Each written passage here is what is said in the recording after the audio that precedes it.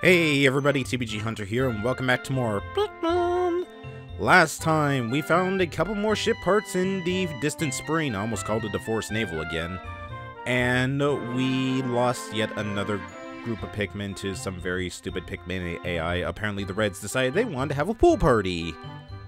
Thankfully, we managed to up our numbers once again, and as you can see, our Pikmin numbers are sitting pretty high, and the Reds have a pretty nice number if I do say so myself. Today, we're going to be heading back to the distant spring, exploring a bit more of the interior of the spring, as well as hopefully snagging the last 4 ship parts that are here. If not, and I do have to come back for one more day, then who knows, maybe it'll just be more of a Pikmin number building day instead of anything else. Alright, so starting off, let's get ourselves an assortment of... how do I go about this? I don't think we really need yellows for a while, so you know what? Just because we do have a bit of a boss fight ahead, I want to get 60 reds with me. I want 60 reds and 40 blues. Yellows, you guys thankfully have the day off, so count yourselves lucky. And from the looks of things, only a couple leaves, no buds. Oh, no, wait, I see a bud. Alright, well. If that's the case, might as well go get a morning snack. Thankfully, all the bull bears are still dead, so I don't have to worry about them harassing us as we get our breakfast. Ooh, and speaking of breakfast, it's already right here waiting for us.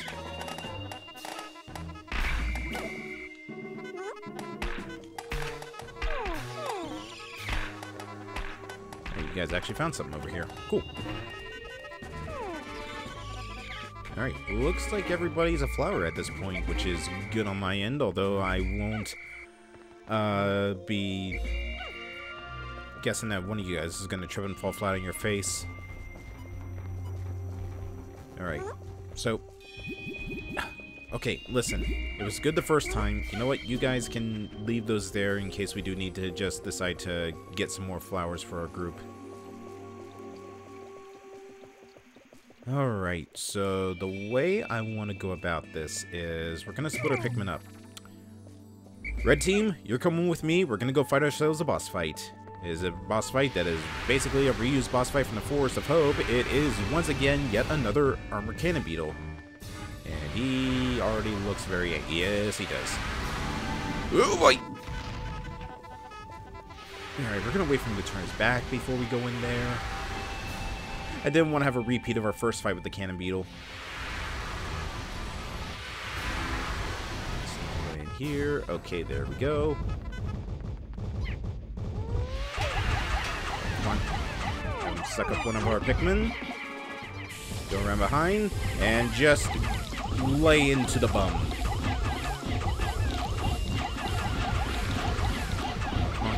Oh, nice! We one-cycled him. I've discovered the bowsprit. With this piece installed, my ship shall regain some of its sleek shape. Oh, not bad. Honestly, that was more than enough of a makeup for how bad the armored cannon beetle fight went back in the Forest of Hope. So, we'll have the Reds start working on getting that little bridge going downwards, and then we'll have them working on the wall that's down there as well. I don't think... okay, no, there's a couple shear weights down there, but thankfully we can take care of them easily. So while they're working on that, we're going to take our blues over here, and we're going to deal with this jerk while he's low to the ground. Or until he can fly out of bounds. Now, that's just not fair at all. Come on, come on. Gotta play fair in the rules of war.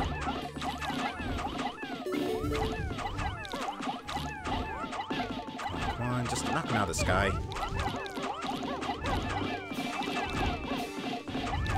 Come on. What does it take to knock you out of the sky? Holy hell. Probably would have been a lot better if I brought, like, maybe, like, 10 yellows with me.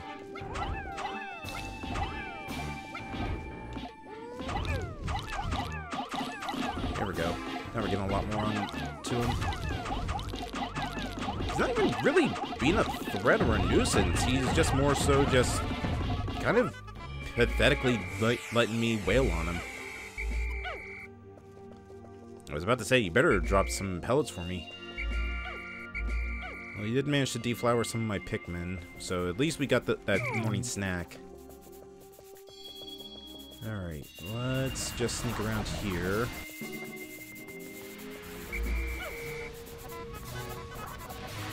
You guys working on this wall. And while you actually have the Shearwig's attention, let's use the blues to flank him from behind and come up with a sneak attack.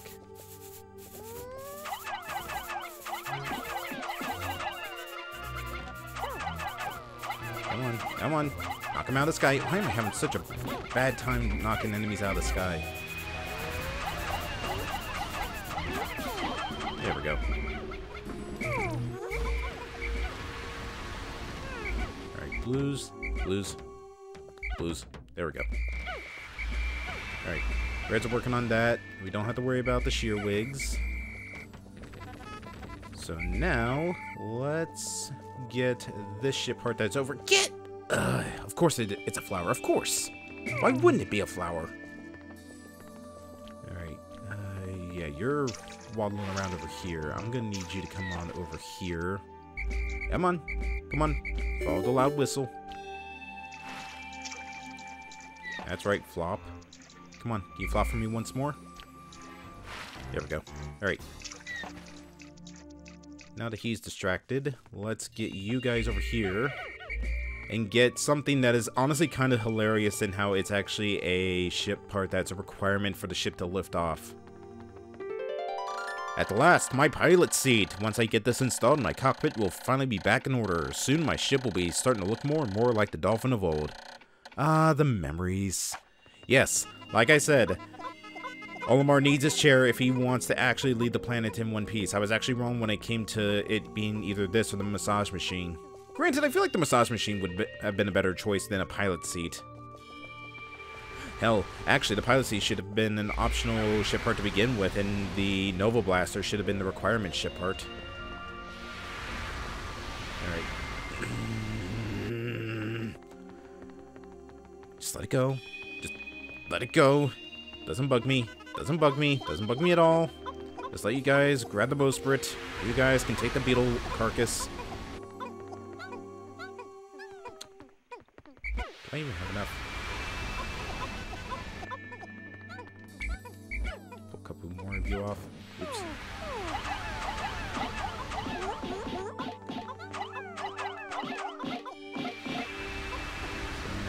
8.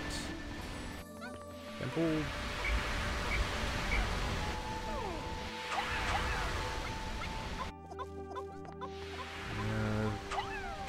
Two you on there.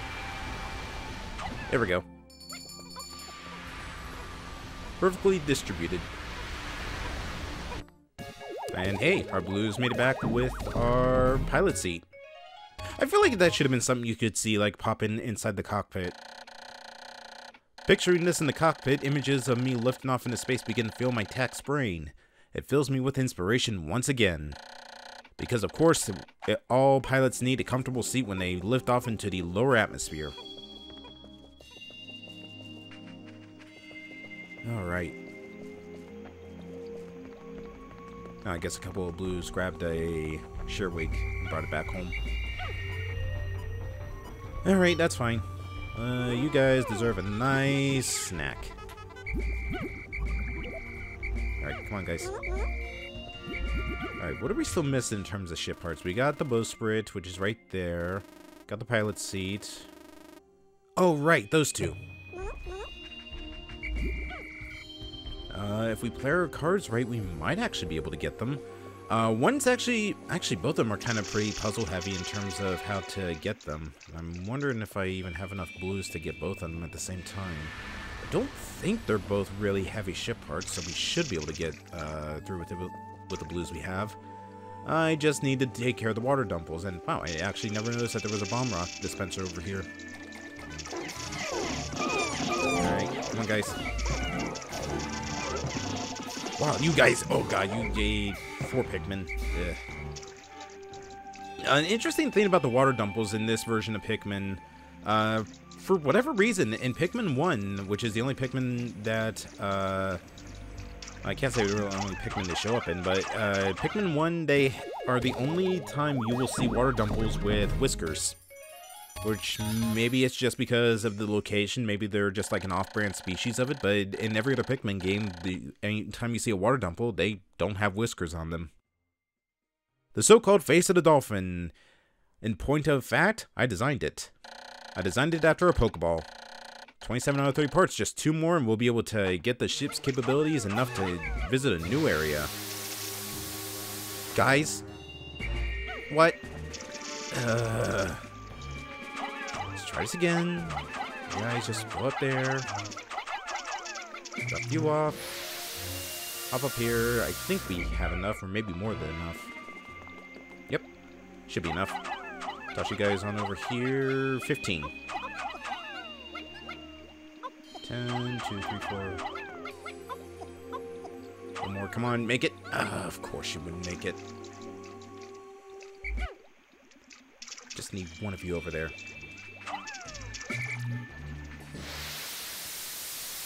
Alright, Jerry. You were built to fly. Yes, you were also built to breathe, but you know what? You can fly. There we go. Alright, they got that on the way. And what is it that they found? Well, they found yet another ship part, which is my number 2 Ionium Jet. It's easy on the eyes, and its fuel efficiency is easy on the budget. Well, it's the first thing Olimar's had to do that was easy on the budget. Now, let's just throw the remainder of you guys up there. And this is actually next to the Libra. This is probably like the second like puzzle-heavy ship part in the entire game. So we actually are getting used to the Candy Pop Bud right here, and we're just gonna throw all our blues into it.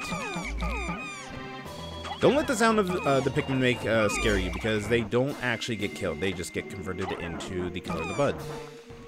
So now that they're all yellows, as you can see sitting up there is yet another ship part. And I'm wondering if I'm going to be able to even get that part back to the ship in time. The Ionium Jet should definitely be able to make it back in time unless the Pikmin run into some trouble, but they shouldn't so long as they follow the correct path and actually go past where all the Bulbears were. Oops. Just because I'm a worried parent. Okay, yeah, they're almost back to base camp anyways. Gonna take our yellows and throw them onto this little island right here. In fact, I'm gonna play it safe. Take those guys, throw them up here, and hopefully I have enough Pikmin to do this. 20 Pikmin. We got half over there, and I think we have 10 sitting up there as well, maybe more than 10.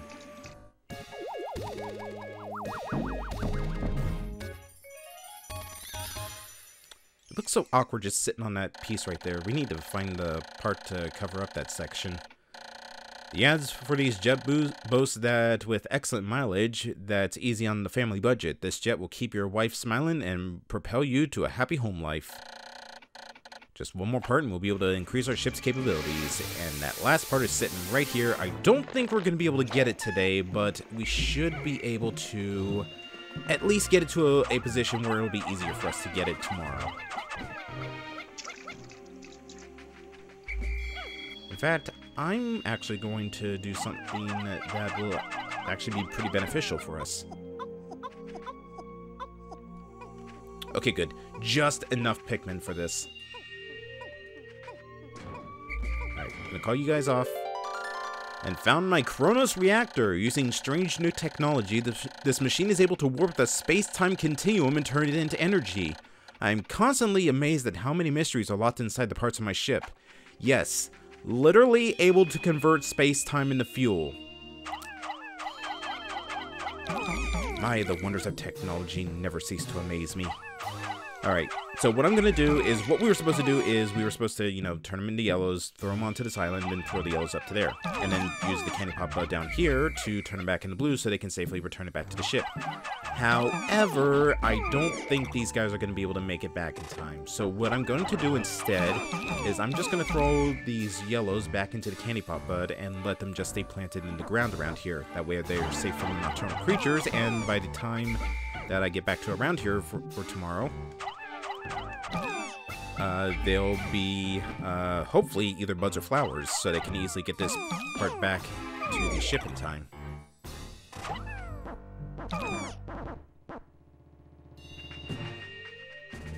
So we're gonna leave you guys in there. And I'm just gonna start making my way back to the ship.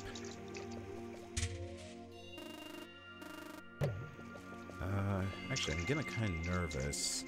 I think with the fact that it's inside the candy pop bud means that the Pikmin won't die or get left behind. Fingers crossed, but it would be really stupid if that's the case. I think so long as they're inside the flower, they are safe. But watch, future me is gonna know the context to this, and he's gonna be laughing his ass off at just how, guess what? The Shearwigs are getting one last midnight snack.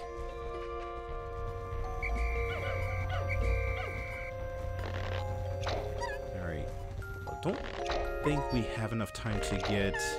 well, there's not even any leaves that we can blossom into flowers. So I guess we'll just wait out our time here.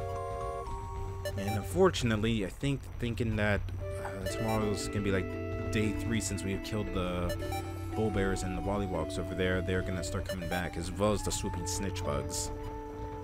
Oh joy, do I look forward to having to deal with those guys again. What's going on with that red over there? He's like shaking his head. He's just like, no, no, I don't want to leave. I don't want to leave. I want to swim. I don't care if I drown. I want to swim.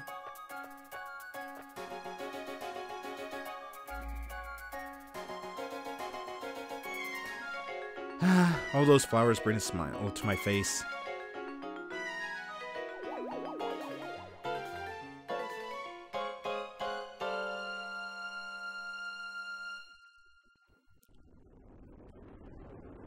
Okay, thankfully that yellow is safe inside the candy pop bud.